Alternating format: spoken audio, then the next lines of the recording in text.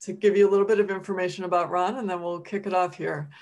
Throughout his career as a pastor, a counselor, and a professor, Ron has had a keen interest in the impact of relinquishment upon children who become adopted. What is it like to lose first parents has been the guiding focus of his work for nearly 30 years. Ron studied at the University of Denver, where his PhD dissertation was on hope and fantasy in the lives of relinquished and adopted adults, which was at the time a never before asked inquiry into the birth parent fantasies that adult adoptees live as they're growing up in historically the closed adoption system. Ron has been a speaker at many adoption conferences. That's where I've met him. He has spent much of his career first in Grand Rapids, Michigan. Now he's back in Colorado, and he is presently on the staff of PCD Counseling in Denver, Colorado, where his primary focus is offering therapy to adoption triad members. Ron's books, which include Adoptees Coming of Age and Wise Adoptive Parenting, can be found, the links to the books can be found on our website. And with that, we will give you Ron. Thank you. Okay, I'm ready to go. Can you see me?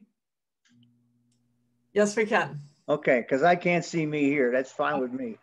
We can see you. All right, let me spend some time in what to me is a very important conversation about how relinquishment has significant impacts on the way in which sometimes relinquished and adopted people form their love lives. So at one point I called it adoptee romantic radar, and that kind of captures the idea that I'm after. As a preliminary to the conversation about love lives, I'd like to lay out a few pieces of the puzzle that I think are really important. The first thing that I'd like to make comment about is how important it is to separate relinquishment from adoption. It tends to be the case that we hear about adopted all the time. And we don't say relinquished and adopted. And you'll always hear me using both words, even though it's a mouthful, to describe a story, a personal story.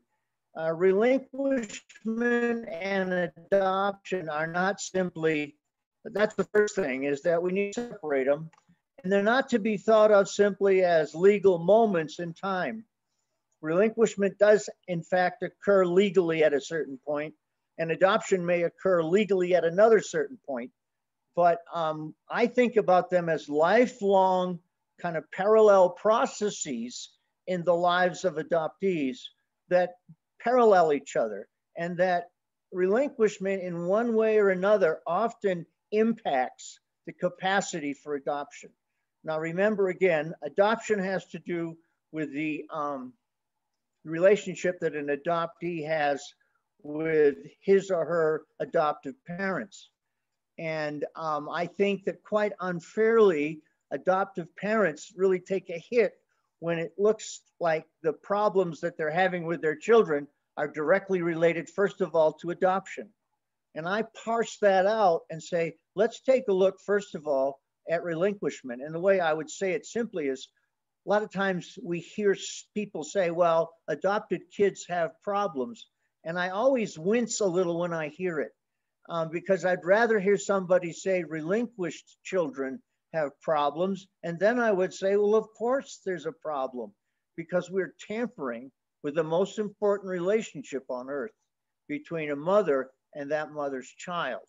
So I separate them out, and then I notice that relinquishment sets in place a bit of a catch-22 for adoptive development.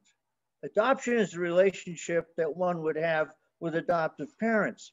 Well, if relinquishment is an injury of some sort, what Nancy Verrier calls a primal wound, if relinquishment has some emotional pain and distress connected to it, and imagine an infant feeling unsafe, that's where you would begin to sense some of the complications that may occur.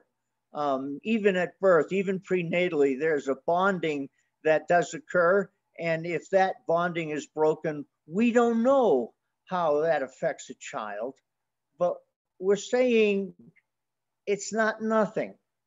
And what I'm often saying is you can't fix a problem if you don't see it, if you don't say that it's there.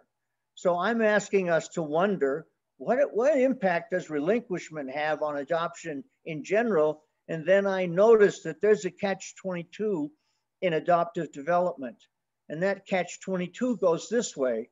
If there's an injury of some sort with regard to this primal wound of relinquishment, however that occurs, or termination of rights in the courtroom, however that occurs, it may make it more difficult to allow the attachment that adoptive parents may want to offer. I've done a lot of work with adoptive parents who are so distressed because they can't quite find a way to the heart of their child. The second book that I wrote, Wise Adoptive Parenting, kind of gets at that when there's real difficulties in that adoptive relationship. So all I'm saying so far is relinquishment can have a catch-22 dilemma for adoptees because they may be compromised in their capacity to trust. In order to feel safe and secure, even as an infant, you have to trust that place in a mother's neck where that baby can bond and connect.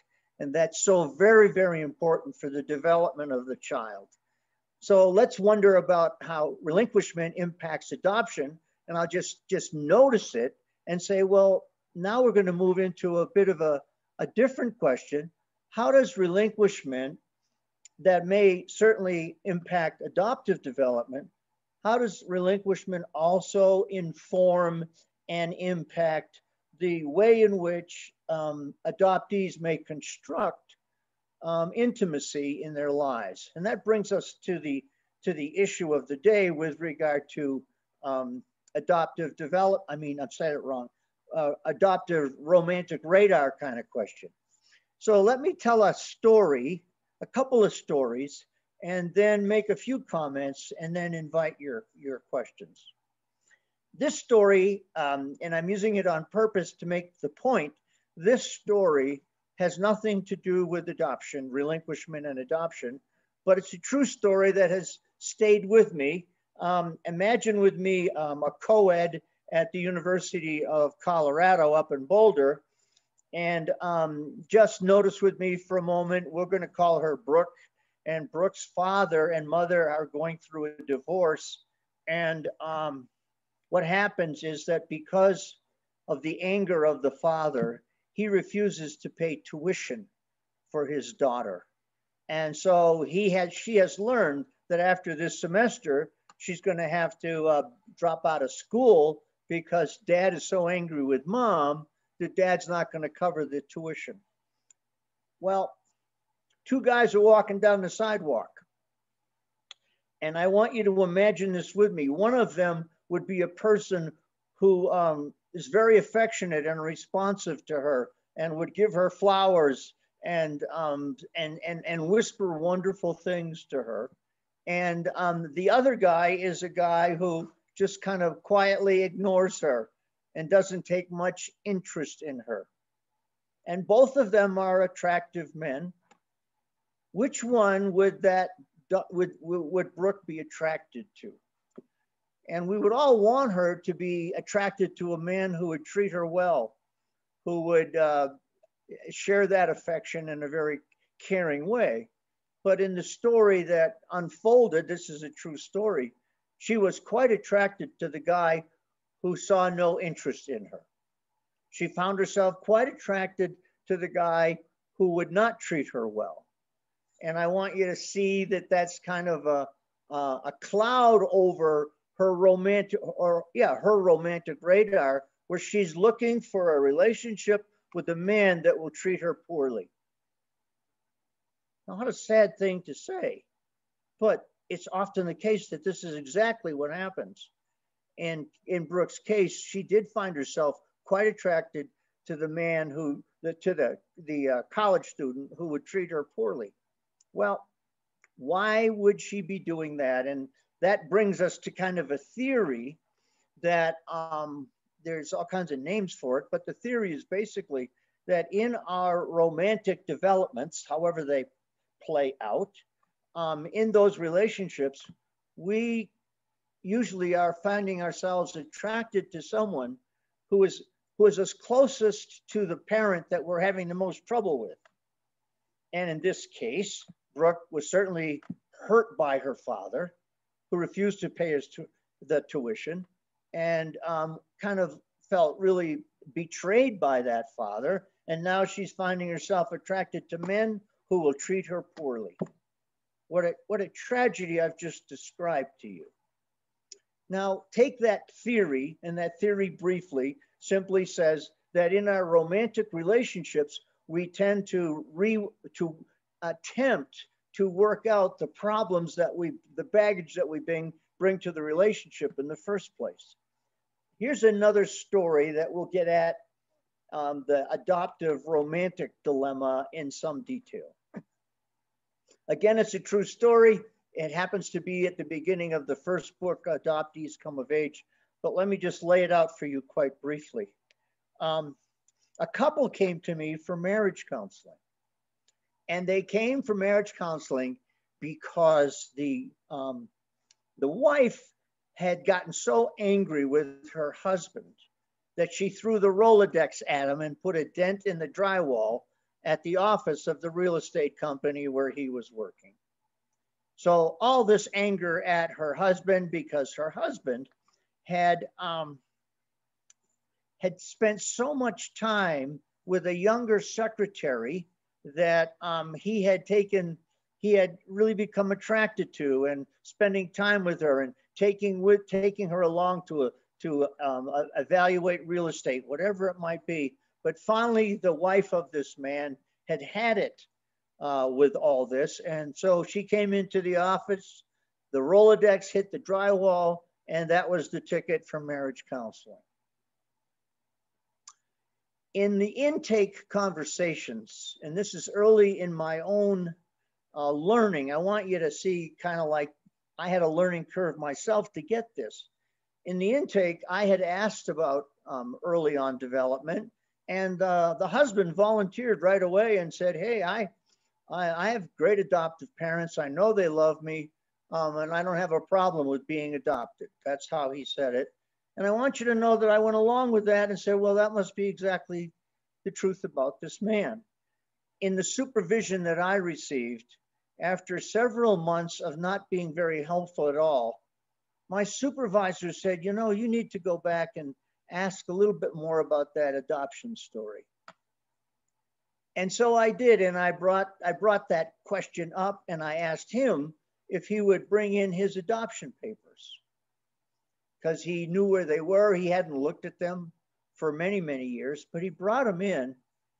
And I remember very specifically taking the paper and looking at it, and the document from the state of Montana explaining his adoption. But then behind it was a description of his birth mother. Now, what I should have told you earlier was that the secretary that he had been taken by, so interested in, was 29 years old, and she had brown hair and blue eyes. I took the piece of paper behind the document and I looked at it, and I said to this man, you know, according to this document, your birth mother was 29 years old, and she had brown hair, blue eyes. And I said, what do you think of that in relationship to the secretary that's getting you in trouble? And at that point, the man finally became aware of the pain that he had carried for 41 years. And he said with great, great distress, with tears in his eyes, he said, well, why didn't she love me? He had carried that sorrow all these years, and in his relationship with his wife, he had basically replaced a very good adoptive mother who cared for him deeply, and this wife was very much like her. And now at 10, maybe 15 years into the marriage, all of a sudden this whole thing breaks loose. And he begins to help me understand how much grief he was in. And he begins to help me understand how important it was for him to attend to the sorrow that he carried all those years. Now, in this specific story, relinquishment did not set up the marriage. Relinquishment set up the affair that he was having with his secretary. When he was able to do the heavy lifting of his own therapy, what happened? Well, Search and Reunion, Children's Aid and Home, Children's Aid Society in a city, I think it was Chicago. The long and short of it is that he reunited with her, and he found out that he had 4 siblings, and that they were all interested in who he was and what the relationship might be. And what I remember about the conversation at the end of it was that he reunited with his full brothers, and his full brothers by birth, and they went up the coast, the East Coast, and they all rented Corvettes, and all of them spent a week together. It's a happy ending to a painful story. What I'm saying about adoptee romantic radar is that we, in our relationships, in one way or another, will work out the baggage that we bring to the relationship, whatever that might be. And as all of us really know, when we fall in love, because that's what we're talking about, when we fall in love, everything's okay. When we fall in love, there's a sense of I've known you all my life. There's a sense of deep connection. And in that falling in love, we basically believe that our problems have been solved, only to learn down the road that we always bring ourselves with us in these relationships. And so sometimes adoptees find themselves caught in the middle of the dilemma of what has happened to me in this relationship. I'd like to read a quote that helps us understand the theory, and then I'll apply it to the adoptive relinquishment and adoptive story. Here's the quote.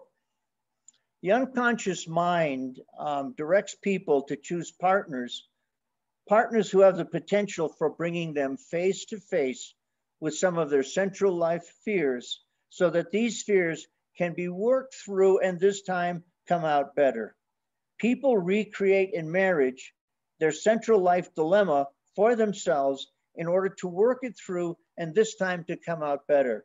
And then this sentence, which captures what's which is underneath painful divorce. In this process, only the person we really love and who touches our very roots has the capacity to drive us crazy, as well as to help us find our deepest strengths. Put differently, the way that we arrange our romantic relationships in one way or another has an immense amount to do with the work, the heavy lifting that we sometimes still have to do in order to have a healthy relationship. In the story that I told, the marriage itself was really not the problem. In the story that I told, the relationship with that 29-year-old secretary was indeed the problem. And it bubbled up after years and years of staying outside of his awareness. What happens in our relationships is that sooner or later, if we need to, we will distort our mates. Now, there's a lot of literature about communication when it comes to marital therapy. There's a lot of conversation about how important communication is.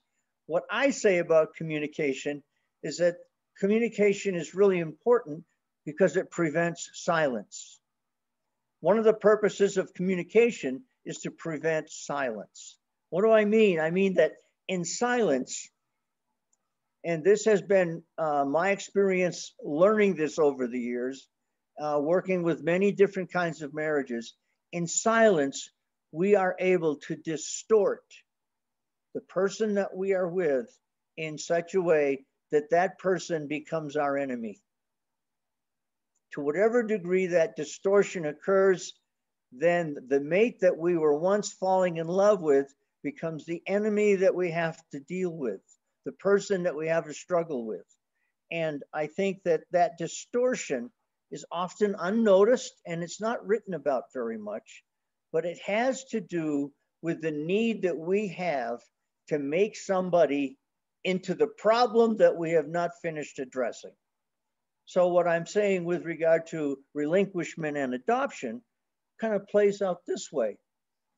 To whatever degree we have not been able to grieve the injury, the primal wound that adoptees are faced with, to whatever degree we might put that on the side, sooner or later, it will find its way into our relationship in such a way that we will begin to distort. And in the process of distorting, we will be working at trying to come to terms with an injury that has never been fully realized or forgiven.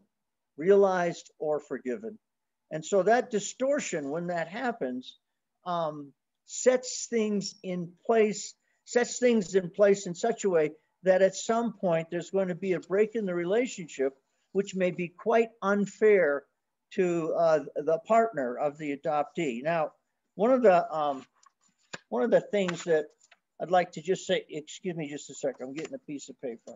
One of the things I'd like to give examples to is this.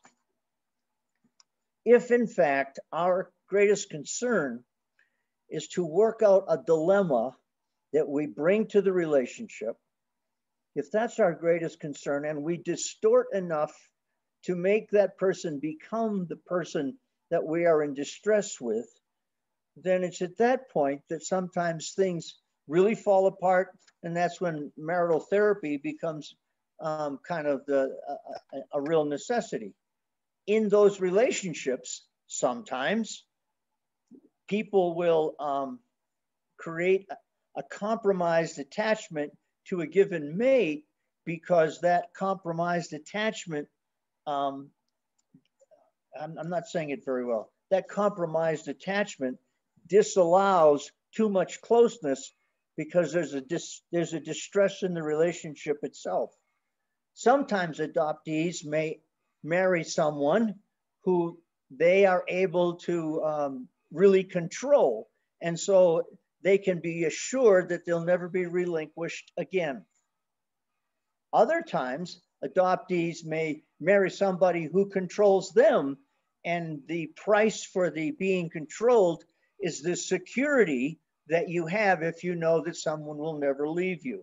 So you can respond in different ways in a marital relationship, but if dealing with relinquishment is the guiding principle or the guiding point around which people struggle, if that's in fact the case, then those relationships will be very prone to a certain kind of distortion and the kind of the puzzle of why is it that you've needed to create the enemy that that your mate has become.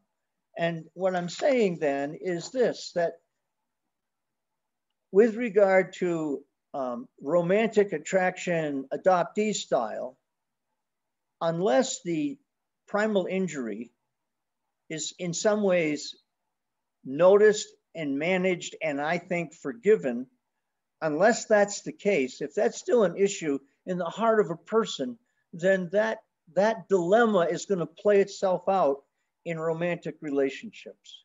Remember what I said about Brooke, whose dad wouldn't pay her tuition anymore. Part of her broken heart because of how her dad treated her so poorly really set her up to be attracted to other men, to different guys who would treat her poorly, because she had not at all finished the great dilemma that she had with the father who had treated her so poorly.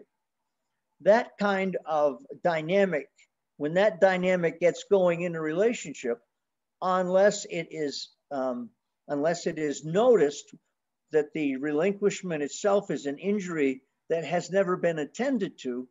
If that's the case, then one way or another that will play itself out in a romantic relationship. And you know, it's so sad when that kind of distortion occurs and the breakdown of the relationship happens because of the unfinished business, the unfinished homework that someone may have. So maybe that's enough for me to open up the question for you in terms of responding to how do we think about getting beyond that dilemma and coping with it in such a way that we can restore or preserve or restore our romantic relationships. So I think, Betsy, that's enough for me in terms of the concern I have. And let's see if we can have a dialogue here. Okay, before we jump into the questions, Ron, you had a quote a few minutes ago that you read, and we had a question of who you were quoting. The quote actually came from a PhD named David Wurster, W-U-R-S-T-E-R. And it's in an article entitled Marriage Crucible for Growth. Okay? Okay, thank you. Okay, we will start with the questions that were submitted ahead of time. And then if anybody who's here this evening has additional questions, feel free to put them in chat. So the first question that was submitted was, do you think that two aware adoptees would be able to find love together? All right, everybody's heard the question. I love the question. And the real question around the question has to do with the word aware. Of course they can find love. And of course they will, I mean, what may start out of love in such a story is what we call identification. I understand you because I've had an experience like you've had an experience. But I would be very careful to say that the experience of each person is unique. And we may identify and we may both be aware that we are relinquished and adopted people, but that identification has limitations. And aware needs to mean that the adoptee who is so-called aware is able to say, hi, this is my name, this is what happened to me, this is my story, I know my truth, and I'm able to put it in words and express it, and I'm able to forgive the injury that I sustained. So that's kind of like the homework that has to happen. And if two relinquished and adopted people both do their heavy lifting, of course they can have a great relationship. And the identification will be helpful to them in terms of putting a foundation under their relationship. But I will say again, each story is unique. So my answer to the simple question is yes. Thank you. All right. Okay, second question that was submitted. That this person suspects that any loss, such as an early death of a parent, would influence the choice of a mate in a similar way. So comparing and contrasting maybe adoption with other early losses. The first comment I would make about the early loss comparison, I guess I'd call it a comparison. The first comment I would make is I'm so uncomfortable with the comparison itself about parent loss in early life. Like even if you have a story of a child or a person who loses a mom or a dad very, very early on, there's still the reality for, if it's a mom, there's still the reality of prenatal attachment, what we call bonding and attachment for children. And the circumstances around relinquishment and adoption are unique. And we have been tampering with that. I mean, adoption, relinquishment is tampering with that relationship and breaking it up. If there is prenatal bonding and there is an injury of some sort, the primal wound that we all reference, then that has to be noticed as a rather unique developmental challenge. And it's not simply like I lost my mom to cancer or I lost my dad in a car accident when I was very little. Even in that story, the dynamics of relinquishment are not in place. And if the dynamics of relinquishment are not in place, that sets up a very unique challenge for adoptees that the comparison fails, because an adoptee has to face this reality that even though there may have been very good reasons, when I was born, I was not kept. And that is by itself profoundly painful. When I was born, I was not kept. If my birth mother, birth father too, let's not exclude them, if they loved me more, they would have done more to keep me. Now, you know the history of all this. I don't need to say much about it. Ann Kessler's book that's coming, that you'll be dealing with in June, I think she's coming on board for you. There's a lot of reasons why those relinquishments happened. And the 50-year-ago relinquishments, 1960s and 70s, it was still the case that the price for unplanned pregnancy in teenagers, the price for that, so that moral slip, whatever, was the punishment was you had to give up your baby. And so many birth mothers, I mean, I want to be really kind to the birth mothers birth mothers never get over this. They never get over this. Healthy birth mothers grieve for the rest of their lives. That's just the truth. And that's because a part of them has been lost. So my comment about,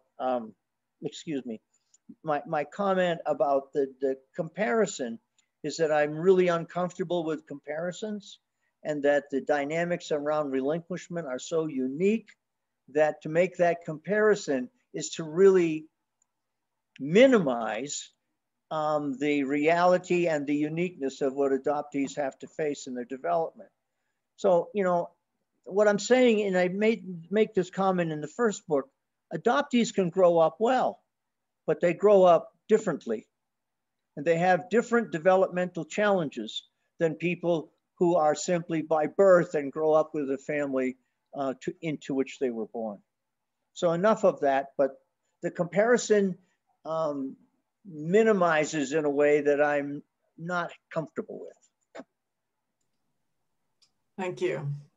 The third question that was submitted ahead of time is, what are some of the main reasons why sometimes reunions between adoptees and their birth or first parents or family members don't last or don't work out?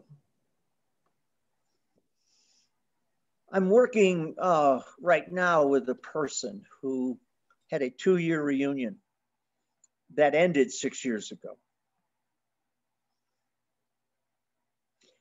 There are so many possible answers to the question of why reunions may not last, but in a kind of a generalizing way, if the dynamics around relinquishment and adoption are not really thoroughly named and grieved and forgiven, if that does not happen, then this reunion thing, this reunion experience may not have enough strength or enough strength for the reunited people, birth mother and adoptee.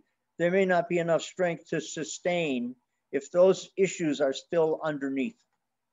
If underneath the conversation or underneath the relationship there is an unresolved conflict, then I think that reunions may in fact kind of run out of gas. That's possible. In the case that I'm mentioning right now, this was so interesting to me.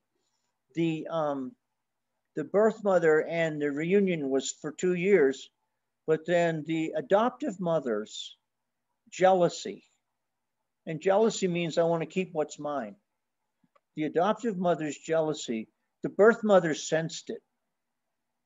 And so when the birth mother sensed that expression of jealousy on the part of the adoptive mom, that birth mother withdrew. So that's a unique example of one of the many possible dynamics that that may bring a reunion to an end. If it's initially a very brief reunion and then it falls apart, then I would say that it's just too painful. When it's just too painful for people to know, when it's too painful for people to know, all of us, we will back away. And so there are, I'm sure, are times when in a reunion, the issues bubble up, but they are not carefully respected and managed and, in my language, grieved. If that doesn't happen, then that reunion may not have the strength to last. But that's only the beginning of a response to that question, because there are so many different variables that come to play. I'm also working in another story, and this is the story of a 35-year-old adoptee, and he found his birth mother in 5 minutes. That's how long it took him on the computer to find her. She's in Texas, and he is really struggling with this reunion because he's ashamed of himself. And I grieve this because the shame gets in the way of his own development. He has never held himself together very well. And he has a certain sense of shame. And so he's kind of staying away from her. She's waiting for more, and he's staying away from her. In a general way, what I'm saying is whenever there's an unresolved dilemma, unless it's attended to empathically, then that develops the power to break up a relationship. So those are a couple examples. Thank you. So typically people put their questions in chat, but I think we have one person who wanted to pose her question directly for some reason. So Dee, did you want to do that? Yes, I wanted to just comment on a lot of things you said. And can I just give my background a little bit? Sure. Briefly. Okay, so I'm a late discovery adoptee. I found out at age 23, and now I'm 53, and the birth father I thought was my birth father, who had died earlier, I found out through 23andMe that he's alive. And so I just met him over the phone like last week. So, you know, I really feel like, you know, it's really going to help me with relationships with men, because for years I just struggled with not knowing that side of me, that biological father. So even though I had a wonderful adoptive father, but I wanted to just comment about attachment theory. And one of the things I struggled with was just wanting to attach to someone too early in a relationship, and that sense of belonging and that sense of placement. And then also looking at patterns, you know, like being mindful of the types of people you attract and shifting those paradigms. May I respond? Yes. Thank you for your vulnerability and your ability and your willingness to tell us your story a little bit. You know, when you're at age 23 and you learn that something fraudulent has happened, the injury there must be very, very difficult to kind of to sustain and come to terms with. I'm wondering if you ever had a sense prior to that about this. So that's something I would wonder about. But the comment that I'm making is at 23, you learned that. I wonder if there was a shift for you at that time in terms of how you saw your relationships with men. There was a shift. I mean, I struggled with the nature versus the nurture. you know, Right. how much of me was based on how I was raised and how much was genetic or biologically inherited. Well, I'm thinking of the shift in terms of becoming aware of your own relinquishment and your own adoption. Yeah, it affected me. I felt like I thought I knew who I was for 23 years. And then all of a sudden I felt like I was this totally different person that I had to get to know. And I had to get counseling and a lot of prayer and just kind of reinvent myself and create the person that I wanted to be, not who everyone else wanted me to be. It sounds like you've had some success with that. You know, you're talking about something 30 years ago. I mean, it was it's been a long story, I'm sure. Yes. Yeah, I've done a lot of work on myself. I definitely have. I've seen the growth. Well, what you're describing is not easy to come to terms with. When Erik Erikson, and he's one of our main theorists in terms of development, when Erik Erikson was 16 years old, he found out that his father was not his father by birth. His father was a father by adoption. What he did is he changed his name and he became Erik, the son of Erik. And so that's how he actually got his name. But he had to deal with the pain and the distress of learning that there was a secret all along that had been kept. And so he had to deal with the grief and the irritation, the anger around something that occurred that was so fraudulent. Tragedy that unfortunately happened. Yeah, and then just trusting men, you know, because of, I felt, you know, I trusted my parents and then they didn't tell me the truth. So that's affected my relationships as far as, you know, I don't want any more secrets. I want people to be honest, open, transparent. Mm-hmm. It's, you know, I've just had too many secrets in my life that were kept from me. Nobody wants to be a secret. And no. for those of you involved with reunions, sometimes that's an issue because your life, you have been a secret in another story. And so those secrets are always unfortunate. That's actually a segue to our next question. We had a question about forgiveness and how you help adoptees work toward forgiveness. This particular adoptee sought a reunion and her birth mother wasn't interested and then eventually died without them having a reunion. So she doesn't have a lot of information about her birth father and is seeking to do some work around forgiveness. I'm not sure the story is the story of needing to forgive the birth father? Or the birth mother, I think, so far as I understand it, for not well, maybe for both of them, but. Let me say a little bit about forgiveness. You know, I come at it also as a pastor, so it's always been something I've been concerned about. Forgiveness is very similar to grieving. They're just like right next to each other, because to really forgive, you have to face the reality of the injury that you sustained. If you deny it, make believe it's not true, then forgiveness doesn't happen. Forgiveness is so much like grieving.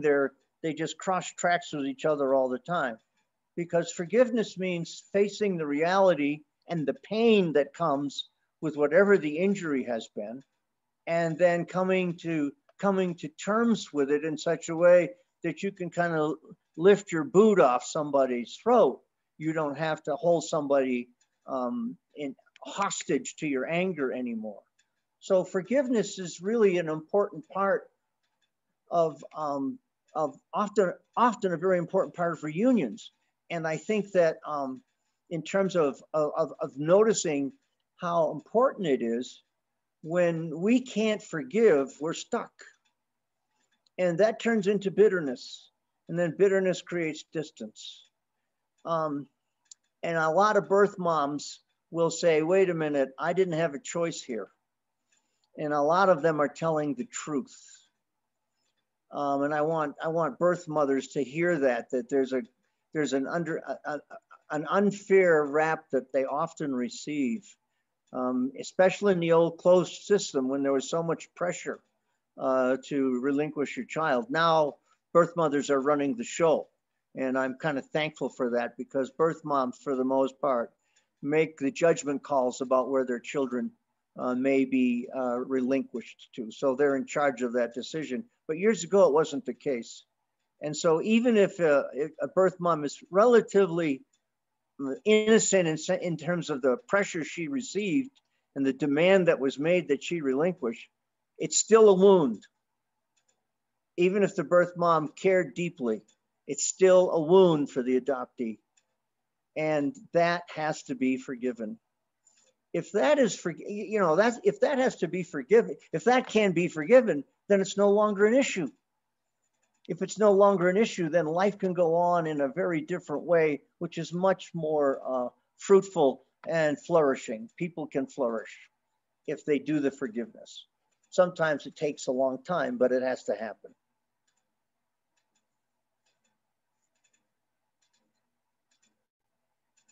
I can't hear you. I'm sorry, thanks. The next question was from a parent who is caring for two kids in kinship care. They're 7 and 11 years old, and it sounds like maybe they're acting out, and the 11-year-old is trying to be the mother of the 7-year-old. And the kinship caregiver is asking how she can work with that. A little off the topic of adoptee romantic radar, but.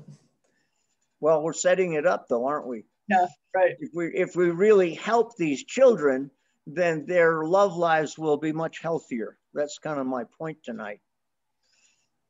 A lot has to do with the age at which these children were received into adoption. And it sounds like, is this maybe a foster care kind of setup or something like that? Yeah, it sounds like the caregiver is a relative. All right. So I think the kids are maybe a little older when they came into. Well, the second book I wrote, called Wise Adoptive Parenting, is for these parents. In other words, how can they respond to their children when their children are really struggling to attach? For whatever reason, there's a real compromise in attachment. And that compromise is really the kind of the core of the issue here. But in terms of working with these children, the biggest thing we can talk about is structure. Structure makes a child feel secure. Even if the child pushes against the structure, it's very, very important that adoptive parents understand that offering structure is a way of offering security and safety to children who may have never felt very safe.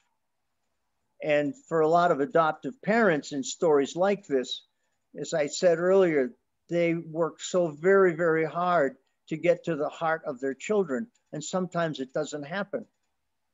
And so they have to deal with the realities of compromised attachment. And sometimes these children really become very angry and they act out because they're letting everybody know how frightened they are of being vulnerable. So my answer is, first of all, structure and then empathy. But you know what that is. We all know what empathy is. It's like trying to understand what it's like to be 7 years old and not know where your birth parents are. And I mean, I've done a lot of work with teenagers who are relinquished and adopted. And sometimes parents that I have worked with have transported their children against their will to different settings all over the country where they can become involved in a program that helps them accept authority and rein in the anger that they've been acting out. Sometimes it gets very, very difficult. But structure and empathy are the two words that would come to mind. The next question is, and I'm assuming maybe this is from a significant other. Do you have any suggestions for how to support a relinquished adoptee when that hasn't been this person's personal experience?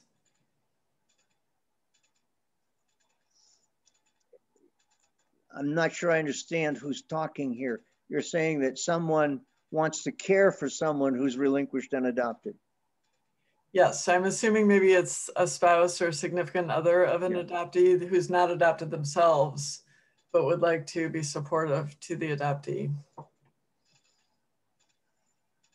Well, I think the real answer there first is that supporting other needs to do as much education as possible, to learn as much as possible, to do some of the reading that could be helpful.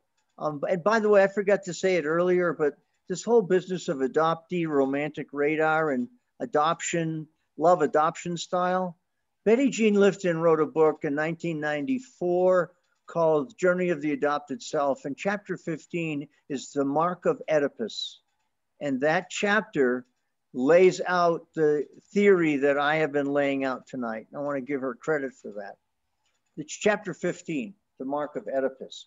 Back to this story. How do you help somebody who doesn't want to look at something? I mean, part of it, the first step I would recommend, of course, is to get some reading done so you understand what are the dynamics here and why is it so difficult for this person to be dealing with this issue. So education's first, but the second is conversation. And that's kind of like, you know, those relationships, the conversations work out the best when you start with honey, you know, honey, help me understand why it's so hard for you to deal with this. Help me understand what it's like to be you is maybe my favorite question. Maybe for all these years, it's my favorite question. What is it like to be you? Because that opens up the conversation that can lead to change. And you know, sometimes people face this stuff and they can't do it alone, but they are able to if they have the support of a spouse or a significant other that's right next to them. You know, in terms of search and reunion, it's one thing to do the search and reunion. It's another thing to do the homework around it. And that homework around it has to do with understanding what's happening to you and making sense of the emotional turmoil and struggles, challenges that are sometimes there. I mean, you know, a simple way to say all of this, nothing goes nowhere. Everything goes somewhere. And whatever's unresolved in our own personal stories is going to play out one way or another in our relationships, in general in our relationships. We can be the good adoptee who is always so good that nobody will ever get mad at her. We can be the bad adoptee who's a rascal. And so if you're really a rascal, nobody's going to mess with you. I mean, they're both just interesting and sometimes necessary defenses against dealing with the heart of the issue. And that's where the action really is. Where is the heart of this issue? The heart of this issue has a lot to do with the capacity to be sad. Adoptive parents need to help their children be sad. And if we can accept that sadness and do that grieving and the forgiveness that comes with it, then we're freed from a burden that we don't have to live with forever. So one last question, and then we have, unfortunately, a few that we're not going to have time to get to. But while we're talking about forgiveness, an adoptive mother asked if you feel that all adoptees need to be able to offer forgiveness. Is that a universal need for adoptees?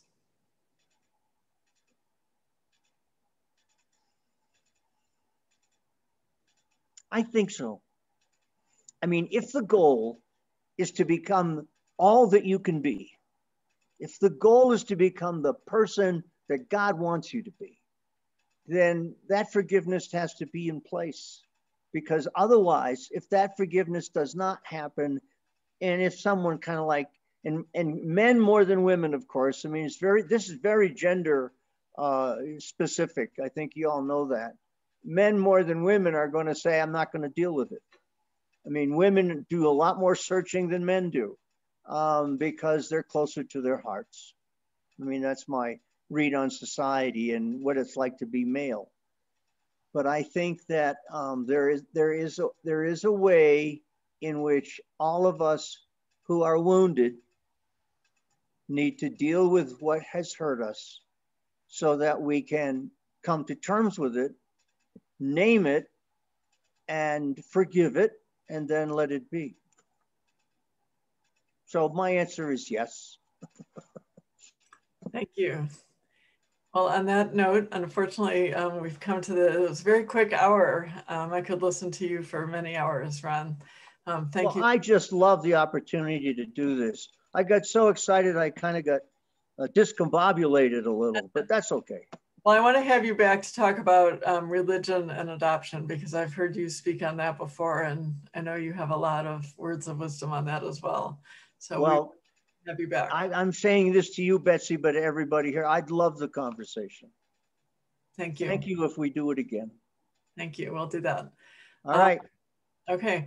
Just to wrap things up, I'm going to post the link to our calendar. We do have several other opportunities for conversation and discussion, and a lot of support and discussion meetings where participants get to talk as well.